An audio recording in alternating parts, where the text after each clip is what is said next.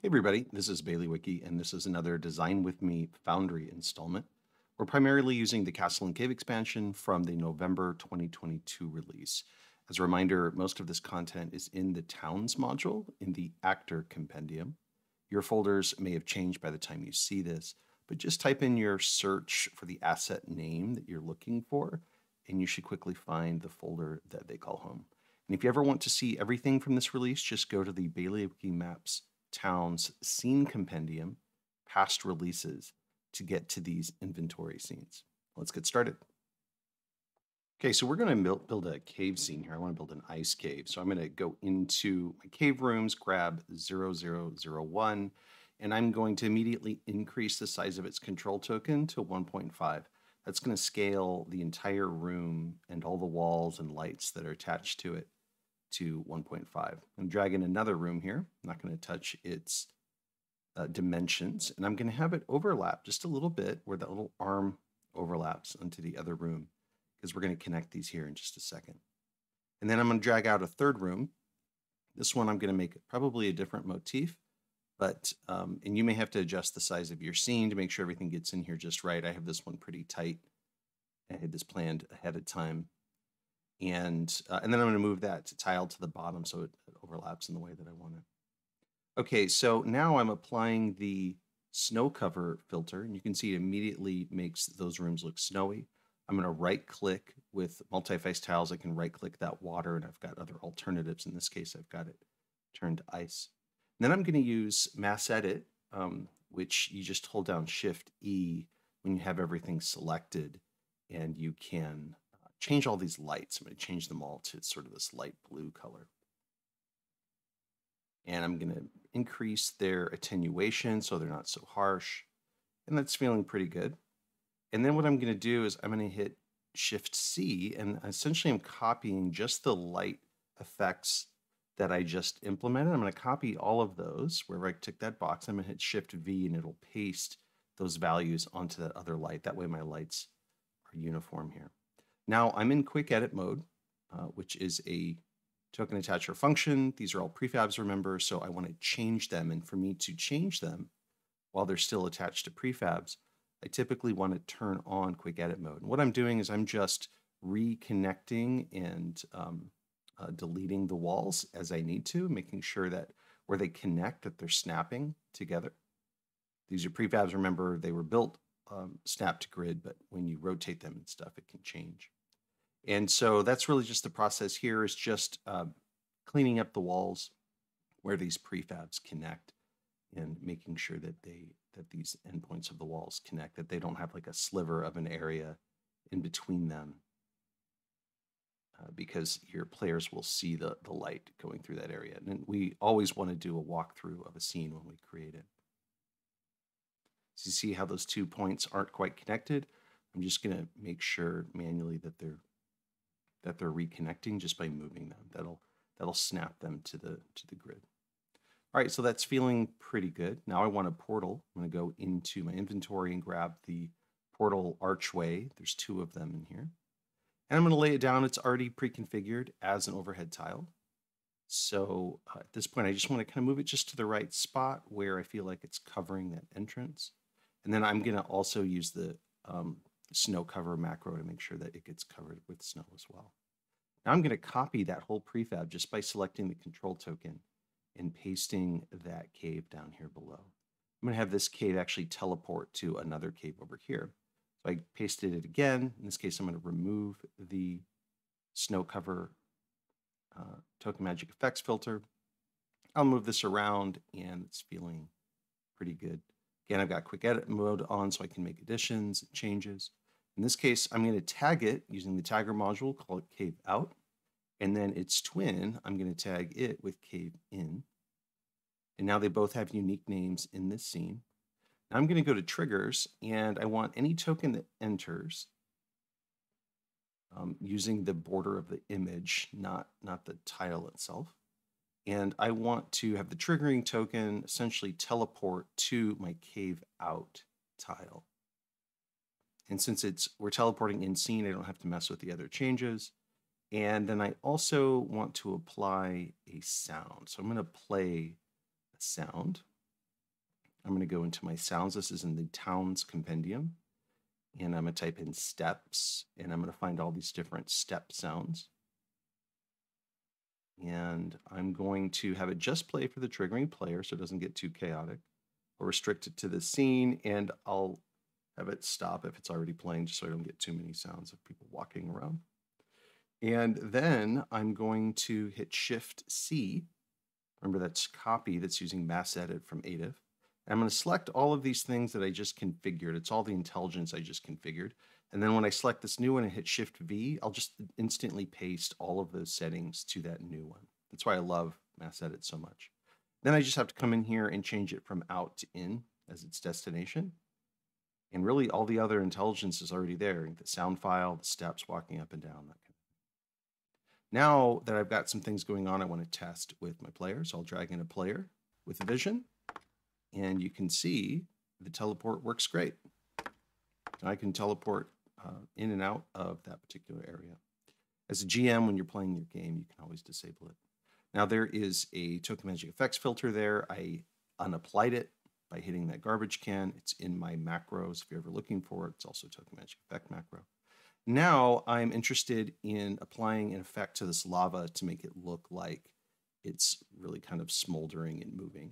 And I'm playing around with some of the water filters that I have in my nuts and bolts compendium. And I'm just testing them to see what kind of effect they give me, right? This one's a little bit too like water wavy. So I've decided that I like the red filter. So let's make some adjustments to this one because it's too intense right now. First, I'm going to change its intensity to 0.2. It started as 2, now it's 0.2. And I'm going to cut down this glint a bit. You can see it cuts that down quite a bit. And that feels pretty good. It looks like that tile is alive and kind of moving. And then I'm going to add just a bit more to the effect by changing this ghostly light. I'm going to add some saturation and contrast here. And I'm going to increase the total range of that light. So this whole room feels like it's hot and it's a very different ambiance than what my cold rooms provide. And I'll just make a couple more settings until I feel like it's just right. And now I want to play with some plot hooks. So this is the skull plot hook. If I drag it in, you can see I've got just a regular skull. Those horns are colorable. Anything in red is colorable with the Dungeon Draft thing. But you can see I can right click it and there's a ton of other skulls that I can use. And in this case, I'm going to hold down Shift, put it in just the right spot. It's set as an overhead tile at the moment. And I'm going to have this actually be a staircase. So that the idea is your players will enter it and it will teleport them somewhere else. Notice I had to change the chance to trigger to 100%. I think it's a bug with Token Attacher. You want to make sure that that's 100%, not left at 50. And I'm just going to put in some general placeholders for intelligence here, right? I'm going to want to change this tag to something else in some other scene. Because I'm going to teleport to another scene, I'm going to select those settings. You guys can go back and look at those if this is going too fast. And then I'm going to use the steps again so that when a player walks in, they've sort of signaled that they're teleporting somewhere. And again, you can come in here and add more things later. You can have there have to be checks involved before this staircase will work. But the idea is I just want to have an egress point where this goes somewhere else. Now I'm going to drag in a tile set. This is with the cave system. This is the cave stalagmites. This is without the shadows.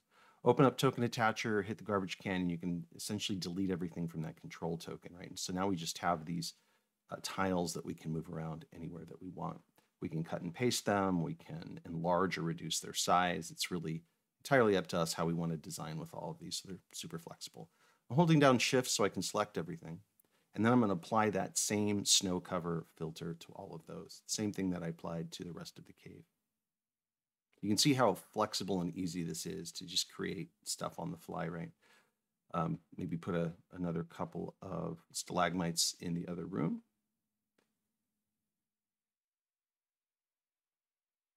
C, instead of Shift-C, Shift-C will engage mass edit, which is what I was doing there just a second ago by accident. All right, it's feeling pretty good. And I'll come back in here before the release and apply some other things. I might do some terrain walls and things like that around there. Now I'm going to change my background to black because I think it looks really nice. And I'm going to go test this scene now. All right, this is feeling pretty good. I love this kind of hot ambiance here. Decided I want to put a stalagmite in here, so I'm going to just copy that tile and then just delete the filter on it. Now I want to put a lava sound in here, and I'm going to set it to 9 and 0, just because these walls are set to 0 to 9 using levels module. You may want to set those to infinity when you actually go play your game, in case you allow your players to fly up in the air. Probably a pretty good idea. But for now, just so it's constrained in these walls, I set it 0 to 9. That sound file is also in my Towns Compendium in the sounds folder, which is the top level folder. There's a ton of sounds in there to play with and put in your scenes as you guys see fit. All right, so that's feeling pretty good so far. Let's see, now what do we add? Let's go back to tile sets. This is a cave tile set. This is crystals. I'm going to release them from their token attacher bondage. And now I can move these tiles around any way that I want. Again, I can resize them. I'm holding down Shift to rotate them and place them exactly in the space that I want, just so they don't snap to grid. And because these are light colored, I can just use the stock Foundry tinting options. Give them a little I don't know what the color is, indigo hue. All right, now let's go back into plot hooks and let's grab this floor reveal. This is an ice floor reveal. I'm going to release all of these tiles from token attacher, and this already has some intelligence built into it. And if you right click it, you can change it to something else. So you see I just change it here to a treasure chest. So maybe I will add later, or you can add. See if the player just clicks on it, it opens. It might be the GM that has to activate it, but always check out the intelligence and test your scenes before you actually play it. Now I just copied it, and I'm saying in this case I want this one to do something different. Anytime a player enters it, I want to trigger some effect to happen. Notice I had to set that back to 100%. Don't forget that, in case you ever see that's a problem. In this case, I'm going to get rid of the existing intelligence. I'm going to leave the sound effect. I want the ice to sound like it's breaking. But then I'm going to use the hurt heal action against the triggering token. I'm going to put negative space and then these 2 open brackets and 2 closed brackets. It's important to get the space in there. This is going to basically hurt any player that enters with a 4d6 roll. I'm going to increase its size just so I can help make sure it gets triggered properly. And then I'm just picking what the image is. So in this case, I'm going to unhide it so I can see the artwork. And I like this like frozen water underneath. I feel like that could be some good cold damage. And then as I have my player walk over it, I have the attack happen, right? Now you're going to have to play with this. Token attacher, or excuse me, Monk's active tiles is what powers all of this intelligence. Changes all the time. So, when you get it, I recommend you watch some of my tutorials to know what the latest capabilities are, limitations, things like that, if there's any bugs, that sort of thing. But for right now, this is feeling pretty good. I'm going to now create a few of these. I have an idea that maybe this room is going to be an interesting battle where your players really don't see those tiles until they run across them, and then all of a sudden they find out that they're hurt by them. You can, once they cross over a tile, you can deactivate it as the GM. You can also create different types of intelligence, using Monk's active tile. So I recommend you come in here and play with it, and definitely play test it with an incognito session. And now what I'm doing is I'm saying, like, you know what? I want this actually to pause the game. So I'm going to add this pause game action whenever a player runs across it. But I don't want to have to repeat that over and over. So I'm going to hit Shift C, which is mass edit, and then I'm going to select everything else and hit Shift V. That I just want to paste those trigger actions. And you can see they all have now the pause game action on top of everything else that they had before. A really, really cool tool, mass edit, to be able to do stuff like this. And so now all of my traps have the same feature, right, to pause the game when a player walks over them. Now I'm going into the tiles. I don't have this as a prefab. I'm just going into the tiles, into the plot hooks tiles. It's in the Towns module. You can stop and see where they're at. You can also just click into a lot of these to see where these things are located as far as their file paths. But in this case, I just want to use this floor portal. It doesn't do anything special except that it's colorable. So I'm going to use the Dungeon Draft colorable filter to be able to make it sort of black underneath. I could have made it blue, like there's ice under there, but I just feel like maybe I want an enemy to spawn there or something. Now I'm going to create some ambient noises here. I'm going to do the same thing I did with the lava. Set it from 9. Actually, I'll come back in here and set it to 0. And in this case, I'm going to use a Gelfi frozen cave ambiance that's in my compendium or in my module folders and towns. And now I've got this nice cave ambiance. You see, it's not constrained to walls yet until I set it to 0, 9, and now it is. So again, you may want to, if you're going to play this map, you may want to hit Control-A, select all of your walls, and put them to infinity if you feel like you want your players to be able to fly up in the air. Now I'm just copying and pasting that ambient beacon so that sound of frozen cave sort of permeates the entire place.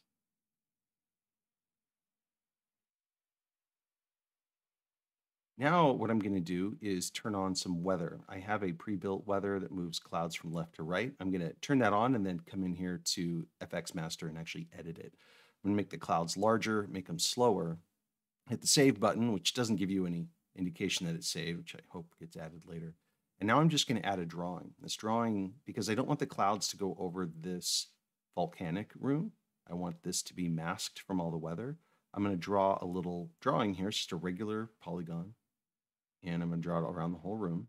And I'm going to right click it and press that little cloud button. And that's going to prevent the clouds from going into that room. And you can see it's already masking them there on the left. Now I'm going to turn my lights down, see how this plays out. And you can see we've got a really nice ambient effect. We're cruising around our our cave, and this is feeling pretty good. Like pretty quickly, a nice custom ice cave that's then got all these other elements in it and some fun things that we can make, more smart or less smart. I am going to hit this delete all control tokens. It's also in nuts and bolts. It's going to turn everything from prefabs into just regular tiles. Can't undo it, but it's going to make it so everything is now really movable and I can manipulate it a lot.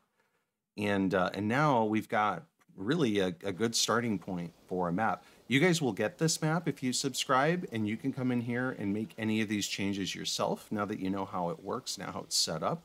And then in another installment, I'm going to show you how to take this map and completely modify it. And we're going to make an orc cave that's entirely different than what you see here, just using all the pieces that we already put into place. So this is feeling pretty good. We're now walking through it. I'm looking at all my walls. That teleporter doesn't go anywhere, but it does give me the sound effect that I want. And so, yeah, this is a pretty complete map. And you guys stay tuned for the next installment if you want to continue to see how to use this system to design.